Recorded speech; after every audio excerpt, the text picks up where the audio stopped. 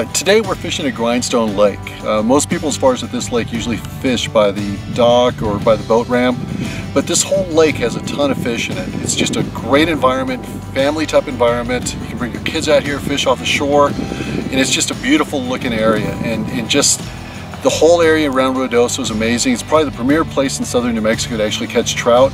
The state just stocks a ton of fish in here. They're stocking every week during the summer, every other week during the winter, and anywhere from 1,000 to 2,000, sometimes even 3,000 fish they'll put in at one time. You're not going to catch monsters. On occasion you might get some decent fish, but you're going to go from the 9 to 12 inch range. But it's going to be an amazing time as far as out here fishing, and you'll just have a great time as a family out here. Here we go. Fish on, garlic salmon egg, rubber rocks. Look at that clear water, that's nice. Got our net mat coming?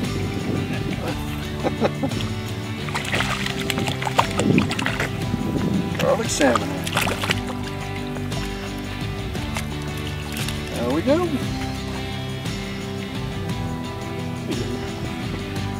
Got him. Right on the trout.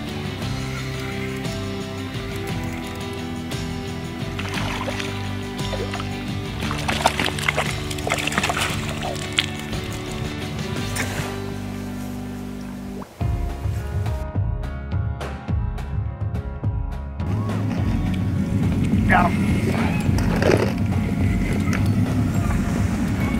Oh, he looks a little. I'll let him for you. Look how blue he is, though.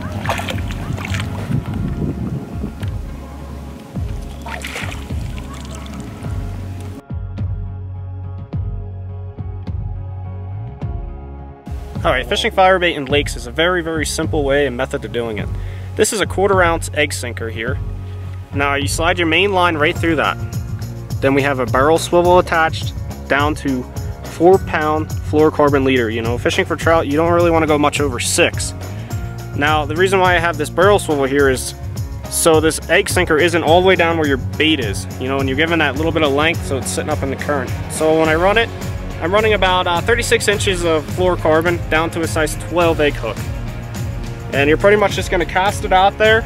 As soon as it hits the bottom, just reel in a little bit and keep your line a little tight.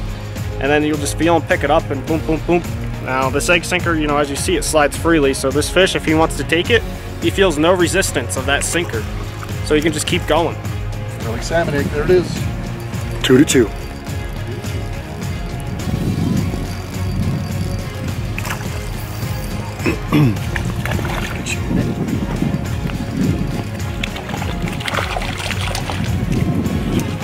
There we go.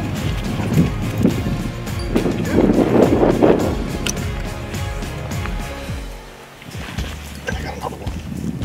Do we have a double? We have a double. All right, I'll hold the net. Put it on the same net again. Ooh. Little beam to them? Oh, it's not bad. Let's see if they're twins. Twinsies. Well, Jody catches small. Big ones.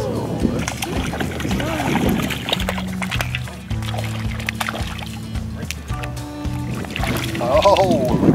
This is not the first double we've caught on firebait today, and I have a feeling it's not going to be the last. Got him. This is ridiculous. Insane. Instant action. I've been catching all those.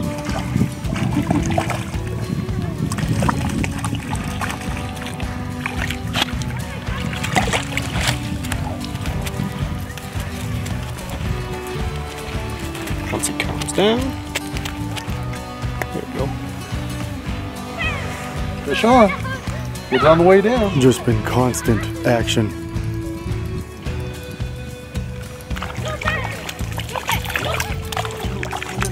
In the net. Look how fat that little guy is. Yet another He's double. Cool as heck. Look at that. Difference is just a little difference in size. Come on. Alright, we're going to go a little more in depth about this leader length. The reason why I choose 36 inches is because you don't want your dough bait right on the bottom. You know, as you know, dough bait always floats. So 36 inches is pretty much just keeping you up out of those weeds or in that striking zone of those trout, you know, because they're just cruising the top of those weeds or they're up higher, depending on your height. But 36 inches is a go-to length. So another really good bait today was rainbow fire bait. You know, we had very good success today on this bait. It's got great colors, great scent, and the fish been loving it. Like I said, not too much fire bait, just enough to cover your hook here.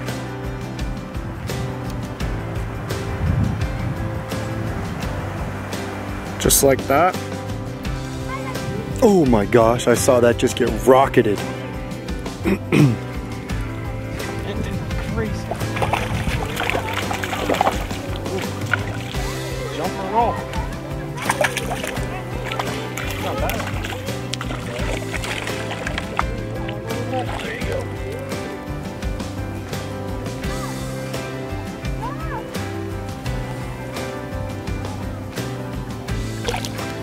Alright, showing you something different today as far as using fire bait on the bottom. Most people are going to cast it in, let it sit, and actually just put a rod holder on. When the bite is on, our recommendation is make sure you have contact with your line, make sure you're aware of it all the time. As soon as it gets to the bottom or on the way down, it's getting hit. We're getting a lot of hits in that transition time. When it gets to the bottom, it settles, bounces up and down a little bit, they'll hit it at that point. If we leave it soaking too long, it just sits there. It seems like the bite has not been as good. So we're going to do this. I'm going to show you exactly what we're doing. Alright, as you see, just cast it out, letting the actual line roll back in is what we're doing. Keeping contact with my finger as far as the line, trying to feel any bites on the way down. Letting it settle, taking up some of the slack on it. You just notice I didn't set my rod down like most people do, just set it on the ground, pull in the slack, and let it sit there. I'm getting a lot of hits this way. Is your bait still falling? It's still falling on the way down, I just got tapped. There it is. Look at that. It didn't even reach the bottom. On the way down. Instant action.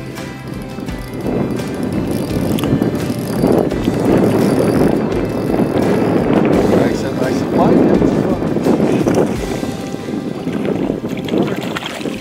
Look at that. Alright, that's going to be about the average size fish you're going to catch here in Grindstone. Nice little basic stalker from the state of New Mexico. Alright, I'm going to show you how to tie up and rig your setup for these trout fishing fire bait. Now this is a size 12 Eagle Claw salmon egg hook. I'm using a size 12 because we're releasing a lot of these fish so other anglers can have fun and catch them too. So this is a simple knot. Let me set this pack of hooks down here. Go through the eye of that hook. Now I like to leave myself a little bit of line, pinch it together. I take my finger and I spin it. You know, probably about 10 spins like that. I usually tell by the little loop down there like that. Take that tag end, go right through that other loop that you just created. And then you just cinch it down like that. And you work it down on both ends. Work it down, and that's a basic knot. Then you trim that little tag end you have down there and you're ready to go. Alright, so clock is now starting. Keep in mind, each one of these guys has already caught and released basically 2 limits of trout. We're going to see how long it takes for Mike to get bit on his chartreuse garlic fire bait. We're now at about 15 seconds. I'm looking at the timer and it's at 21 and I already saw a bite. There it is. 24 seconds. Any questions, folks? Do you think fire bait works? Incredible how many fish we have caught on Pautzke firebait. Alright, I just caught this beautiful little fish on some chartreuse firebait, and I tell you what, caught about 10 to 15 fish in about a half hour. It never gets old, you know, catching these beautiful little rainbows, letting them go home for other people to enjoy. There we go. Today's episode of Pautzke Outdoors comes to you from Rio Doso, New Mexico. We're actually in southern New Mexico right now. It's amazing. This may be one of the most southern places in North America that you can catch rainbow trout, literally on every cast if you have good bait. Today, that good bait for us was Pautzke firebait. You saw the guys switch up between 3 products. They started out with garlic salmon egg firebait, then they used chartreuse garlic firebait, and they used rainbow firebait.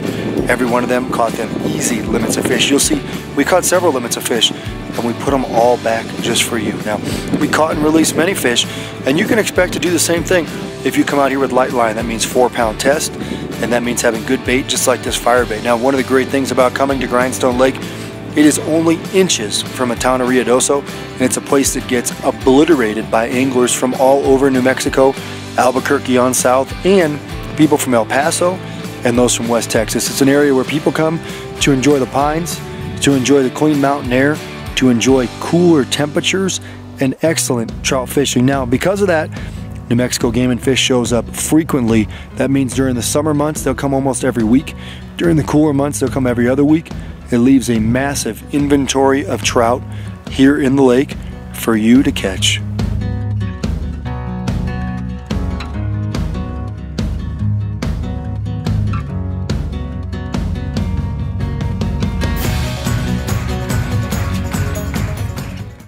Pautzke products are available at sporting goods stores near you. If you can't find the specific color, size that you want, make sure to go to Pautzke.com. And as a thank you for watching Pautzke Outdoors, we're going to show you a coupon code to be used for 10% off your next order.